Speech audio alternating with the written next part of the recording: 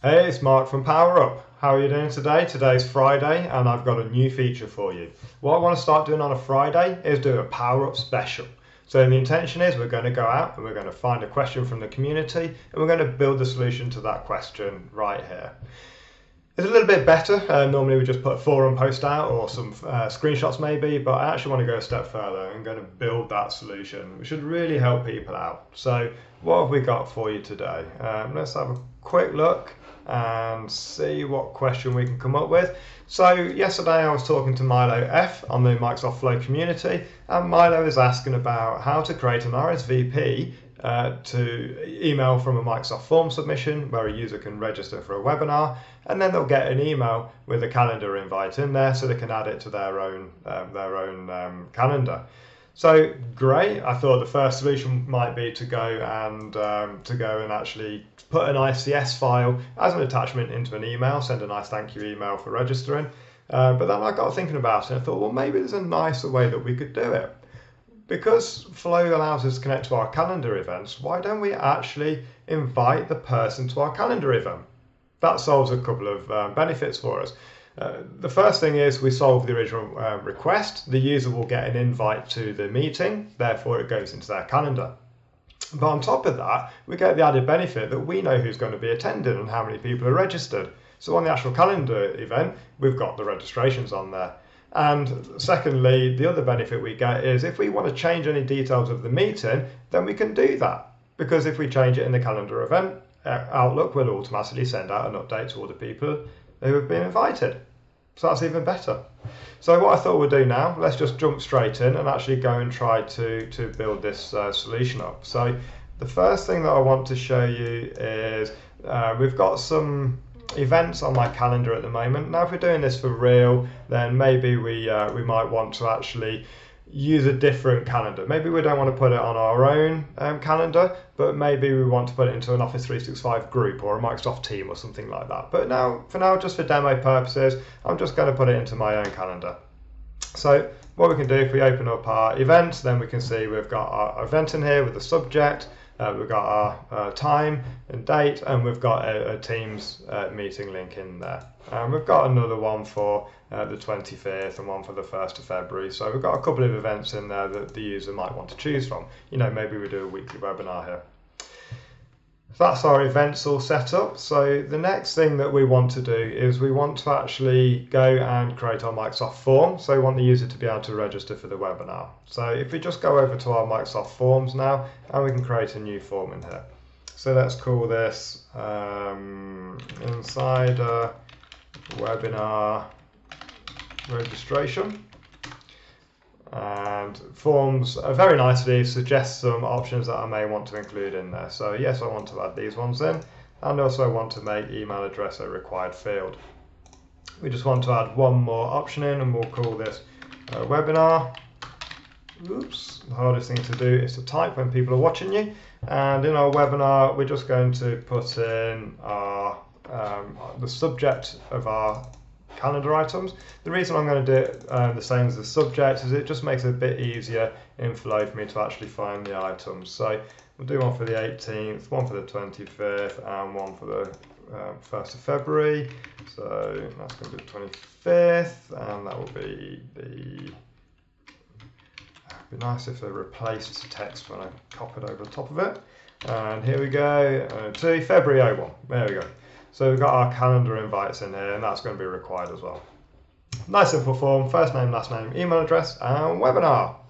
So excellent, that's what we want. So now I've got my form. What I want to do is go and start creating my flow. So what we can do, if we go back to the browser, and we're going to create a new flow, we'll create from blank. And what we want to do is take this from a Microsoft Forms submission. So that will be our trigger. Pick the form we want to load from. And we will do our Insider Webinar registration. The first step we need to do when we respond to a Microsoft form is we actually need to go and get the details from the form submission. It doesn't provide that to us automatically from the trigger. So what we're just going to do is pass in the ID. Now, this actually gives us a collection of IDs. In reality, it will only ever be one, but it doesn't matter. It will still work just the same. Okay, so let's make sure that's saved properly. Save that out. Okay. So what we want to do now is we want to actually go to our calendar and get the calendar instance for this particular event. So we have Office 365 Outlook. We have a ton of events in here, so we want to do get events. And I will choose my calendar. Like I say, in reality, we're probably going to want to use a different connection here for maybe an insider user account or an Office 365 group, that's fine. And then what we want to do is we don't want to return all of our events, only the one that matches the webinar details. So this is why we kept the subject name the same as the response in our form. So now I can just say, bring back all the calendar events where the subject equals the webinar value chosen in my form. And it should only return one, but I'm just going to do a top count of one anyway, just to be sure. Okay, so once we've got that calendar event, what we can do now is we can actually go and we can update that calendar event like this. And I'll go back and choose my calendar again, and I'll pass in the ID from the get events. Now, what you'll notice is when I go and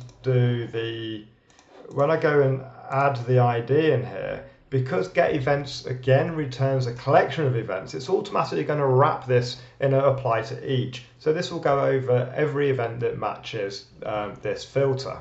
We know there's only going to be one, so we know we're okay. So we don't really care that it's done that. Subject, now I have to fill in the required fields on that list. So let's just go and write the subject back over the top, and the same with the start time, and the same with the end time. Now, this is where we want to make a little change. So what we can do is we want to change the optional attendees. These are the people that we've just been invited. So first of all, we want to include the optional attendees already on the event, and we now want to add in the new person who has just filled in our form. So that's the email address on our get response details. So we can put that in there. We want to leave everything else the same. We don't want to change anything else, because if we don't fill the details in here, it won't overwrite what's already there. And that's it. So let's give it a title. Let's call it Process Webinar Registrations. It really makes sense to use good titles. And what I normally do is I normally give a project name before my flow, and then it's easy for me to group them together. I have a number of flows for the same projects, because when you get 20, 30, 50, 100 flows, it can get difficult. So if I just process all these with inside, let's say insider webinar is my project, and then process registrations. And that's all I need. So what I'm going to do is I'm going to trigger when a response is submitted. I'm then going to get the response details. I'll get any events from my calendar that match, and then I'll go and update the event to add the new email address in. Now, because I'm updating the event, as we expect, we should then get an invite into my personal Outlook. And let's go and see what happens, shall we? Save that. Let's go back. Yes, I am sure I want to leave the page. This really confuses me, because I'm always now thinking, have I saved or have I not saved? I'm not sure. Fortunately, I know I have saved because it tells me up here. So I click OK.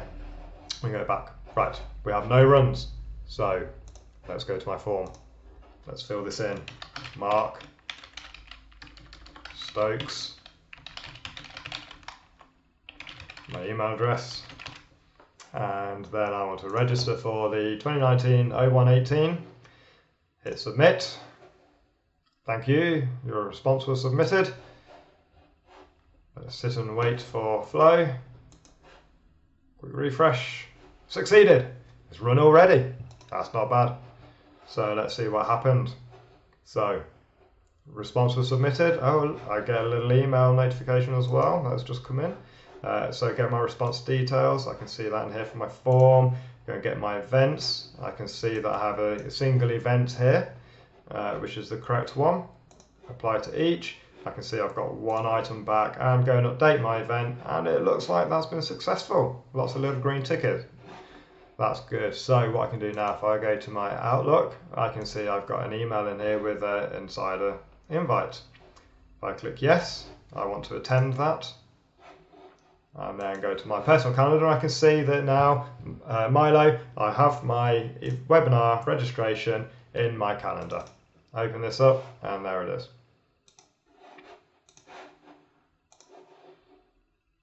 So that's the beauty of it. That was so easy to do, and we've got it. But like I said, there is another benefit that we might actually get from this. So if we go back into our original calendar item and hit edit, then if I go in, maybe I want to write in an agenda. So let's say I want to do 11:00 is going to be introduction. Like I said, the hardest thing to do is to type when people are watching you. Then 15 can be the news. 11:45 can be Q&A, and then at 12 o'clock close. Okay, close. Oh no, we don't want to debug. We don't want to debug Outlook.com. Close. Close. There we go. Love typing. Okay, so now if I send that back, this is going to go back and update all of my attendees. Go back into my email. I'll go back into my calendar, and I should receive an update. Here we go. There's an update come in here. Open up the calendar item. I now have my agenda. So we have the added benefit of being able to send updates, and the added benefit that we can actually see who is attending our meeting. So that, I think, is pretty good. So Milo, I hope that answers your question, and if it does, please do comment on the video. Please give it a thumbs up if you like that. Please do subscribe to my channel. It's brand new. This is only the second video I put out there, but I definitely am committing to doing more. So please do follow. Send me some updates. Tell me things you'd like to see. We'll be covering Microsoft Flow, Microsoft Power Apps, and Microsoft Power BI. I'll probably even do some Office 365 news, maybe some fun virtual reality stuff as well. So let me know what you want to see, and I will be delighted to include that. But for now, Milo, I hope that helps you, and I will see you next time. Thank you very much.